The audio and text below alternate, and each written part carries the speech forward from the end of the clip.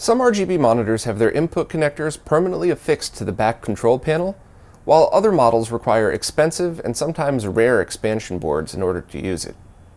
Some awesome members of the retro gaming scene have been hard at work trying to make their own homebrew replacement cards. There's already one available for JVC and Panasonic monitors, but most Sony monitor input cards are complex designs which include proprietary software. Up until recently, it was thought that making a homebrew card for Sony monitors was impossible, but one developer has been working on a solution to replace one model, the BKM-129x.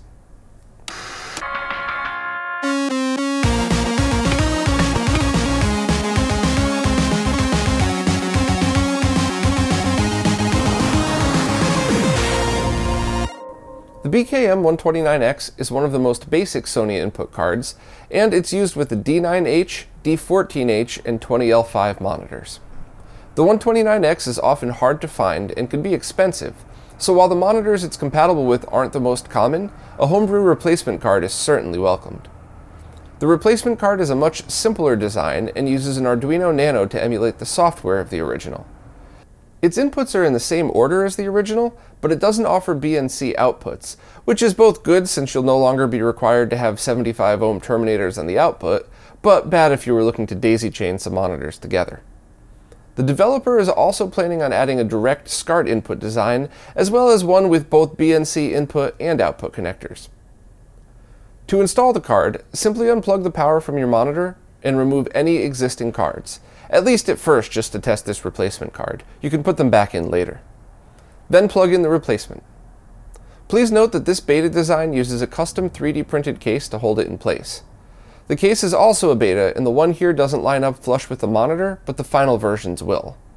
Also, there's some online services that can make metal versions out of most 3D printed plastic designs, and while this one worked perfect for me, if you're looking for a metal version, I think that'll be available as well. After it's inserted, just connect your cables in the same order as the original card. From the bottom up, it's sync, red, blue, and green. Then just power it on and start playing.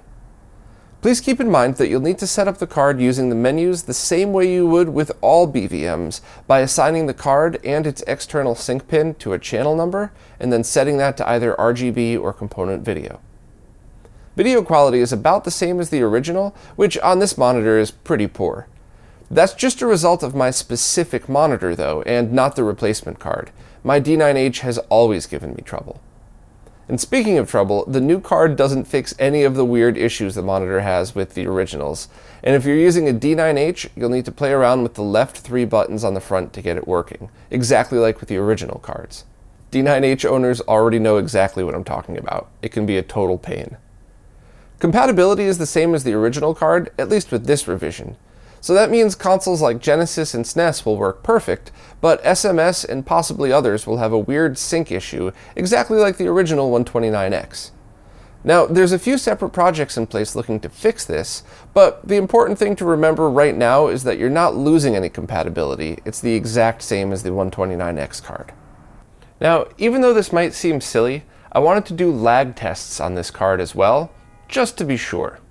As expected, the time sleuth through an HDMI to VGA converter into a sync combiner shows 0 milliseconds of lag on the top, just about 8 milliseconds in the middle, and a CRT takes 16 milliseconds to complete the frame, so what you see here is exactly what you'd see in all CRTs.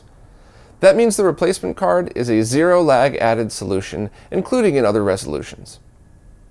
Next, I wanted to test the component video compatibility of the card, so I added some RCA to BNC connectors to the inputs and tested a Wii.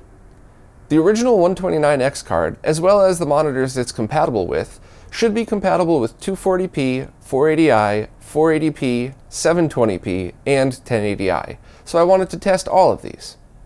My footage of the Wii came out pretty bad, sorry that was my camera settings, but you can see it's compatible with both 31 kHz 480p and 15 kHz 480i, just like with the RGB modes. To test the other resolutions, I once again used a time sleuth, this time through an HDMI to component converter. You can see as I cycle through all the resolutions that it's compatible with every one and all are 0 milliseconds of lag. And that actually includes the converters as well. Both converters I used show 0 added lag as well. So as you can see, the 129X Homebrew replacement performs exactly like the original, with pretty much no shortcomings. This is an open source project, and the developer Martin has more information available, as well as the design listed on his website. He doesn't have any plans to sell them himself, however there's a few people working on a small run of production for anyone interested. At the moment, there's no official price announced, but I'm sure it's going to end up being under $100. Also, I'm sure all BVM owners who are watching this are all probably thinking the same thing right now. What about versions of this card for more common models of BVMs, and especially ones that have rare and expensive input cards like the elusive BKM-68X? Those other cards are much more complicated, and at the moment there's no plans to start work on replacements for those. This is an open source project though, so anyone with the skills might want to take a look and see if they could help. Well, that's it for this time. If you like what you saw here, please consider signing up for any of the support services such as Patreon or Floatplane, because your support is what allows things like this video and the research and development that went into it to happen. Also, if you want to be kept in the loop of everything going on in the retro gaming scene, please check out the weekly podcast available on Wednesdays as a video or on every audio podcast platform. Thanks, and I'll see you next time.